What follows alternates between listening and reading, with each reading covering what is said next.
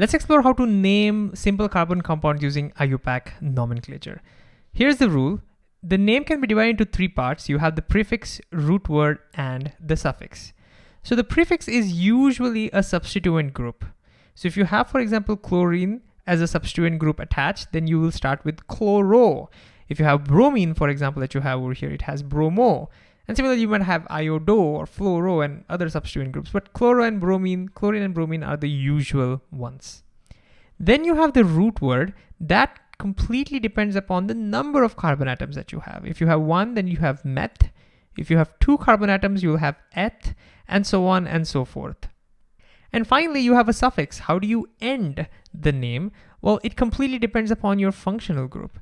If you have, for example, alcohol as a functional group attached, then you end with all, alcohol, all.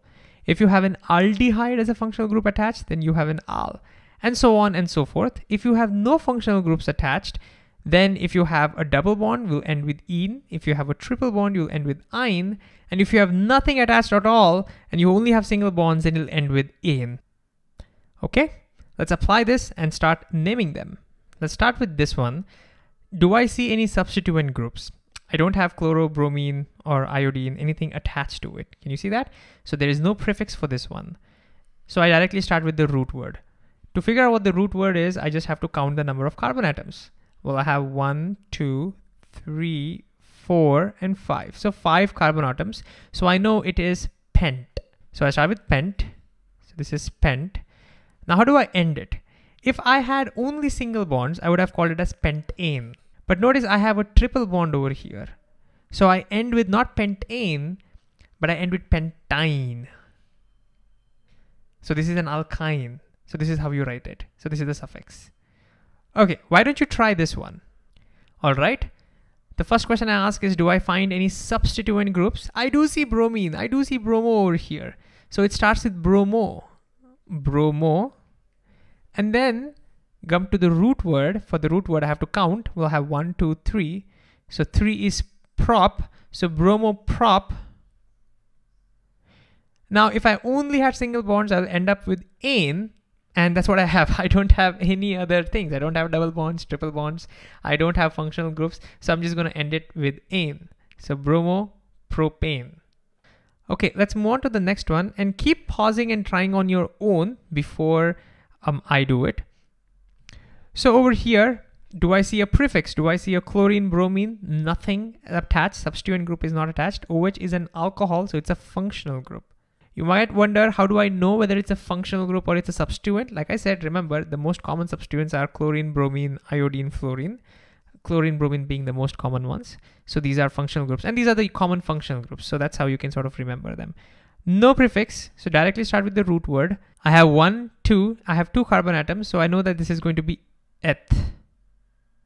Now, if there was nothing attached over here, I would have said ethane, but I do have an alcohol attached over here, so it ends with all. So how do I write it? Ethol? No, that's not how you write it. I'll show you how to write it.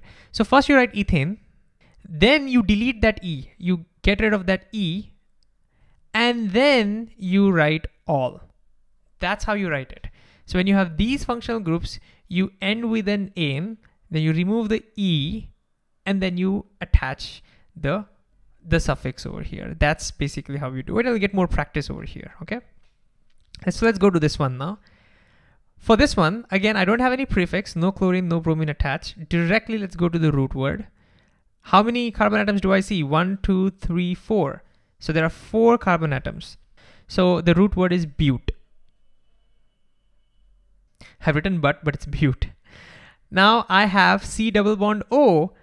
Which one is this? It's not al, because C double bond O has to be connected to H for an aldehyde. It's not oic acid. It has to be connected to OH for oic acid. It's ketone, so it's on. How do you end this? You don't say butone.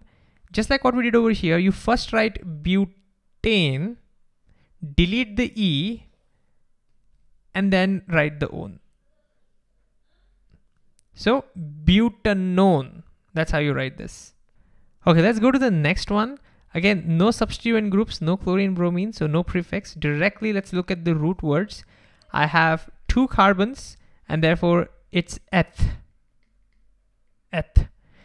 What's the functional group? The functional group is a carboxylic acid. Can you see that? It's oic acid. How do you write? It's not ethoic acid. The way you write it is you first write ethane, delete the E, and then write oic acid. That's how you do it for all these functional groups. Ethanoic acid. Final one, no prefix. Directly write down the root word. I have only one carbon, so it's meth. And what is the functional group? Well, I have an aldehyde. C double bond O connected to an H. That's an aldehyde. So al. It's not methyl. That's not how you write it. How do you write it? Well, you first write methane, delete the E, and then write al. That's it. Methanol. So to sum it all up, start with the prefix, then count the number of carbons to find the root word. Then you do the suffix. If you don't have the functional groups, the suffix is ein, in, or ein, depending on the number of bonds. If you do have a functional group, you first write ein, then delete the E, and then write either all, al, on, or oic acid.